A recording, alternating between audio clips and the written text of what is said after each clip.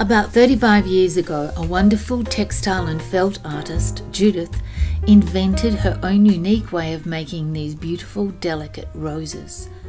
Now, Judith has given me her notes.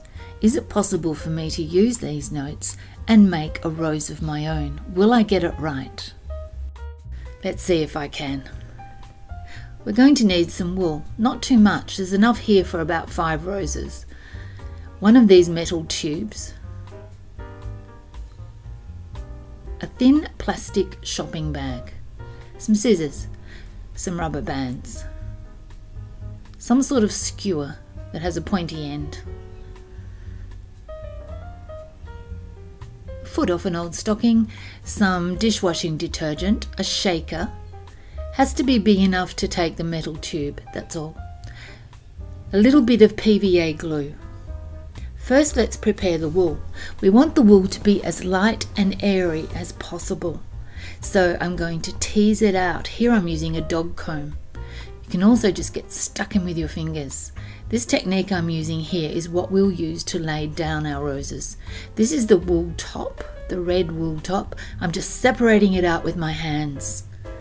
And again, that's fine now. Let's prepare the plastic bag. We call it a resist. First of all, cut off the bottom of the bag. Spread it out, smooth it out. Measure up one side of the bag, the length of the metal tube, and cut it, only on one side of the bag though. When you've done that, fold the bag in half. Smooth it out again.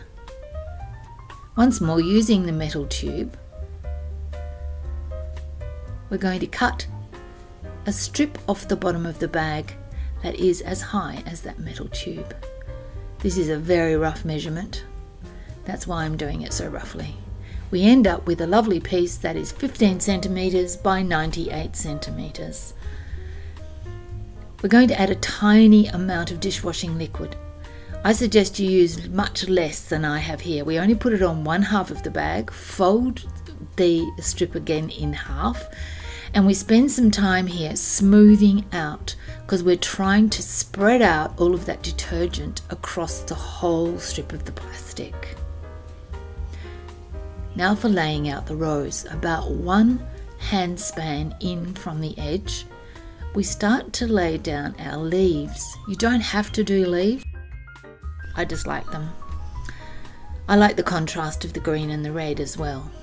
You'll notice that I'm putting in some other colours and that I've gone past the edge of the plastic. That's very deliberate, you need to do that. I'm leaving a tiny space between the leaves. Next, I'm laying out some fine wool merino that is white. It gives a good background and helps to act as a contrast for your work. Now comes some pinks. I've got pinks, purples, some oranges that I've kind of mixed together. You might be wondering if there's ever going to be any red in this red rose. There will be. This is very sped up, this process. Really take your time over it and enjoy. It's very meditative. Not all of the wool has to come over the edge, just enough. So now you can see I'm laying out the petals. So next to the leaves comes the outside petals of the rose. You just have to trust me with this, it is going to work. As we come along the strip, you'll see that I'm using a little bit less in height. That's deliberate because they're going to be the center of the rose.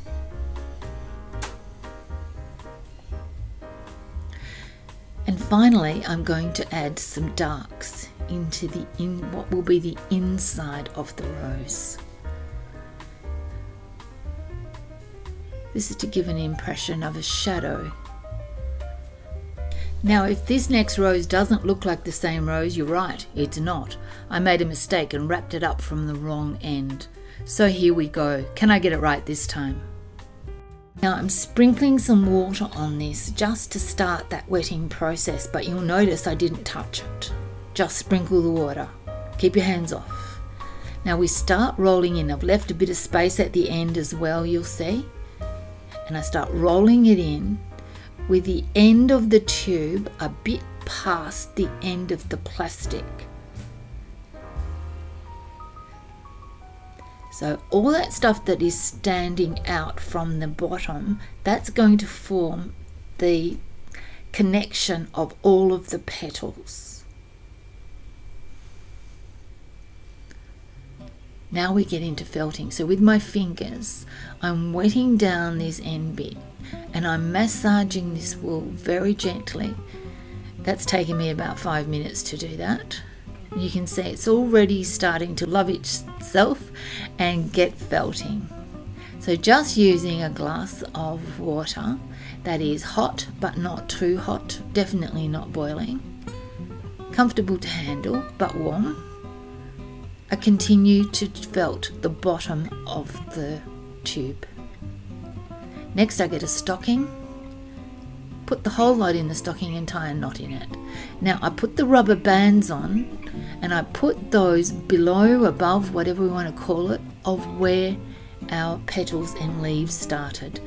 So below those rubber bands there's no wool. You can see it's fatter in the top half. Here comes the work. We need quite a few hours of rolling, resting between, rolling, smacking, banging, tumbling. Agitation is what makes things felt. The aim with these roses is not to felt them too much. In fact, we want to underfelt them. We're not making shoes. We're not making pot holders. We're making something that is very, very light and delicate. And we are felting those wool layers through all the layers of plastic. So it's quite a challenge. Feel free to leave it overnight.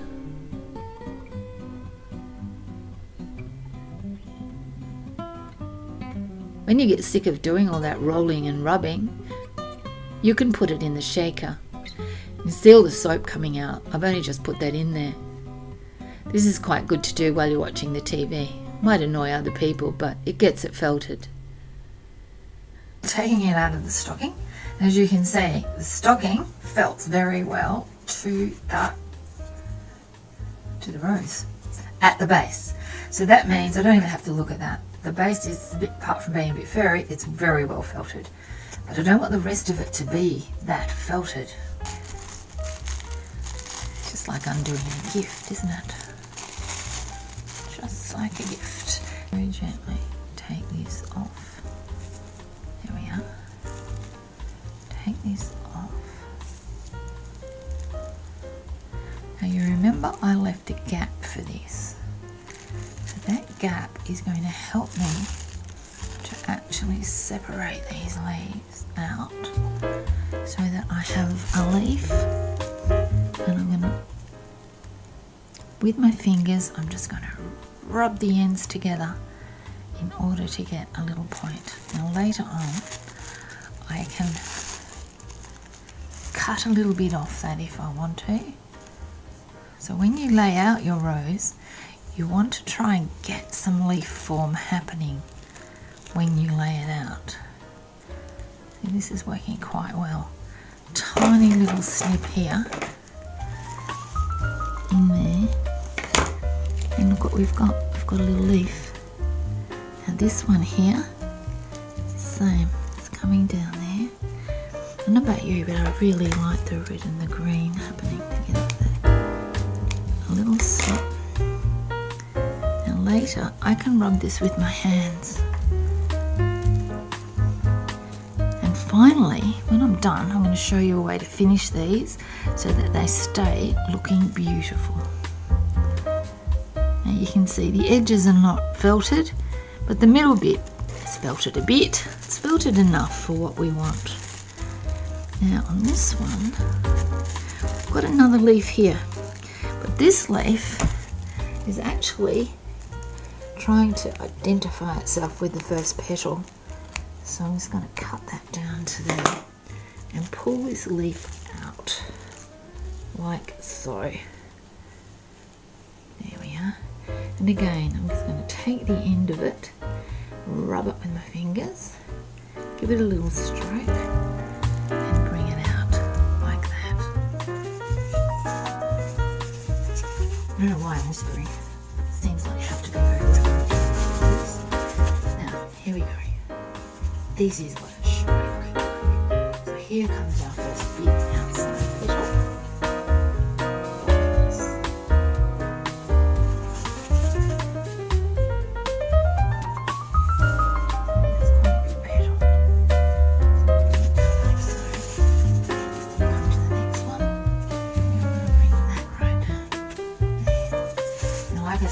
I can cut between these petals if I want to. Right now, I'm not going to. Right now, my whole focus is just on unveiling this rose. I can also decide whether I want the petals to be turned up or turned under. If you've been looking at roses, you know a lot of the time the petals actually turn under. It's a very small thing to do, to just do that with your hands, where that rose turns over at the edge. Make all your petals turn over if you want to. Between you and me, this could have done with a bit more felting, but it hasn't. And I tell you what, there's no way it can go back into the puzzle. I'm not going to felt it anymore. And I don't need to.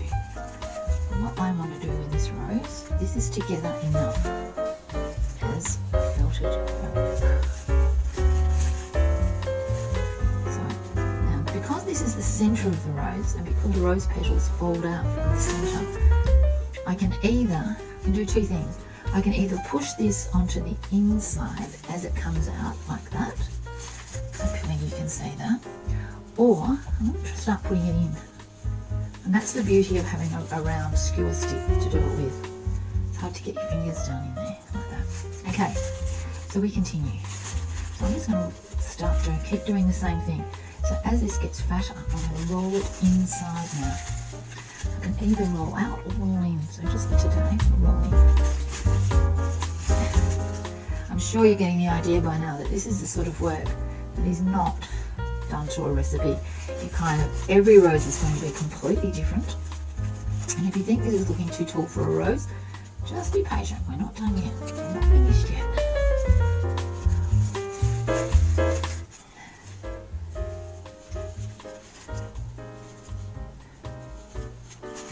I'm very glad in a way that I could show you what happens when you do it the wrong way. So as we get closer to the centre, you'll see that I've used more red wool on the inside.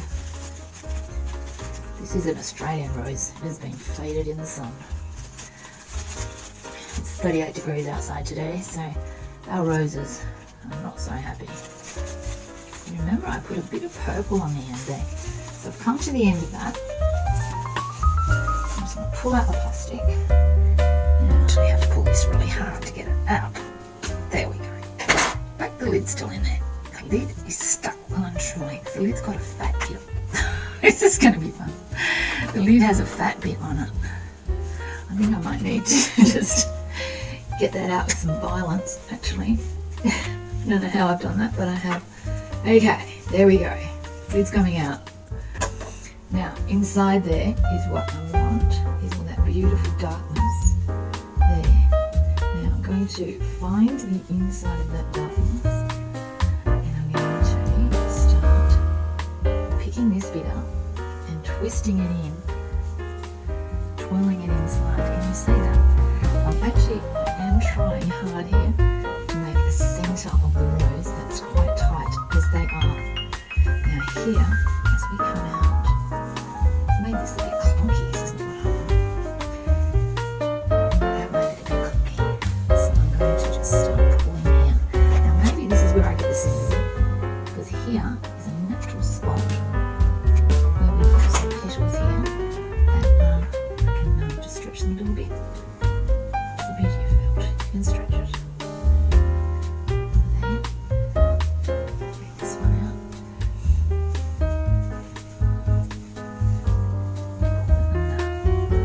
So we'll go out these rows. Now this one here, this is one very big petal, so I'm going to cut it in half. It's not only a big petal, but it is also, now to make this look natural on the edge rather than look like a cut edge, I'm just pulling it with my fingers to make it look like that. And then I'm just going to fold that under there and just fiddle that in. And I can put my finger down in here, like a real rose would be, and just fiddle it up, just stretch it out. Stretch out all these rows here so that they're okay together. There. And with the other leaf gone, it's there. So I can either, with this one here, I can either cut this off, or I can trim this bit, take some of these little fluffy hairs off the end of it, delightful as they are. I could actually just sit there. And there's our base. Let's have a look at the base of this one. So you see we have a base that's quite sound. So that's a good place to put a pin for you if you wanted to pin your rose on. If you want it to sit on a table, it's got a good base to sit on. Now I'm going to take this away and I'm going to give it a bit of a rinse. I might try and do that very gently, and then we'll come back and I'll fiddle with it a little bit more just to get the shape how I want it. Then I'm going to leave it to dry before the very last step.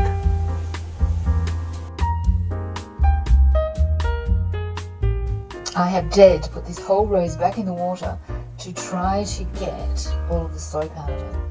And now, watch this. I'm going to screw it out tight. I wanted to do that in front of you so you believe that that's what I was doing.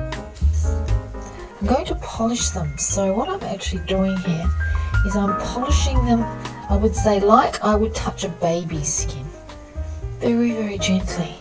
And I can feel that wool instantly felting under my fingertips because it's already part of the way there. So what seconds ago looked like unfelted wool is now going to actually be felted, and I can make that edge there a bit firmer if I want to. I have to confess something, I've never done it that way before, where I actually throw the whole lot into a bowl of water. That was a pretty daring thing to do, but it seems it was a fine thing to do. So I'm just going to play with this a bit. So leave it with me. I'm going to do a fair bit of this, and I'm going to shape it and pull it because it's not rigid. Each one of these petals still has, at this point, still has a lot of flexibility in it. It's wet, it's still got a lot of detergent in it, and there's still a way to go.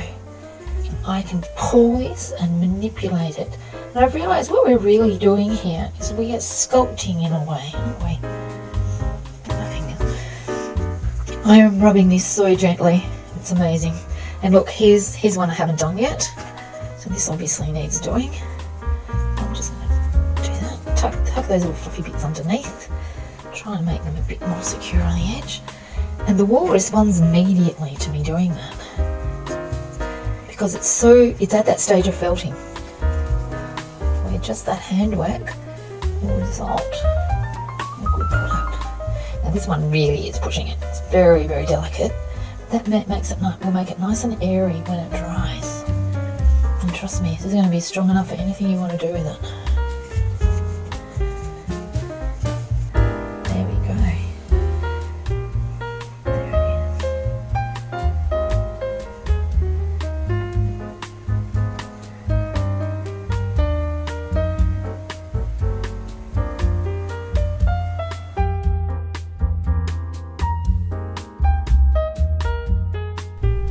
You need the PVA glue, and you're also going to need a little bowl and a paintbrush.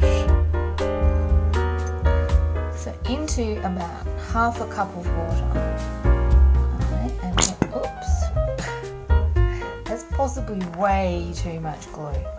Because I put so much glue in, I'm going to add a little bit more water. I'm going to show you this process in real time. You see it's very liquid. Don't worry if you can see some of the glue, because when it dries it will be clear. So yes, I guess I am wetting all of the rose with the glue.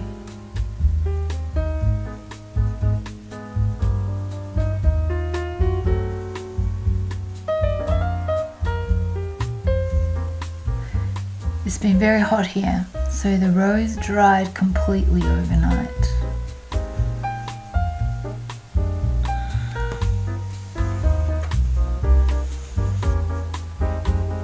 This is water-soluble glue, so if you got really desperate you could just wash it all out. Start again.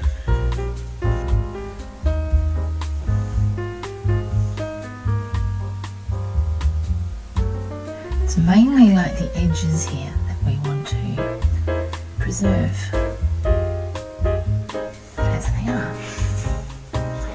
And this one here I don't think has been done. I should know by feeling it.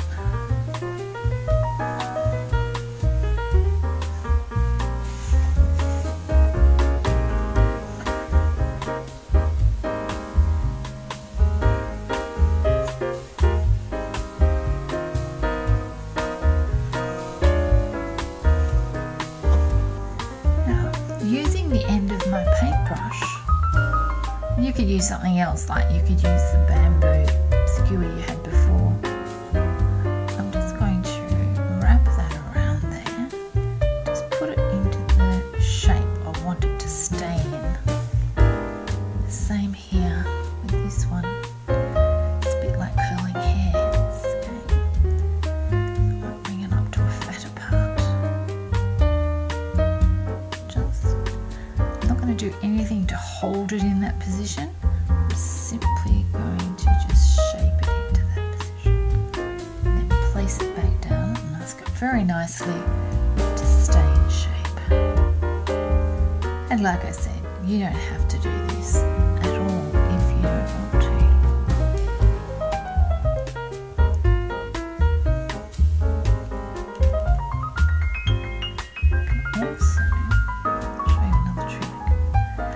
Also get something and just put it underneath there, which will make it dry nice and high. For example, this little thing here, just put that there and put it over there. It's a lovely little pot that we dug up in the backyard. Can't help but feel like someone's missing it. Many years ago.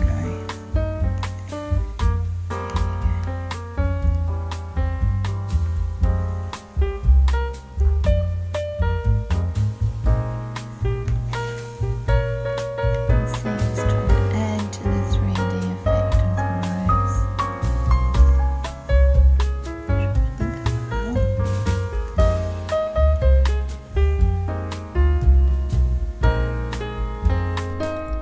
So how did I go? Did I follow all the instructions? Well, yes, maybe most of the time. But you know what? I know that Judith would have been thrilled that I changed it around and did something different. I know she would really love that. And I really appreciate you taking the time to watch this video. Thank you.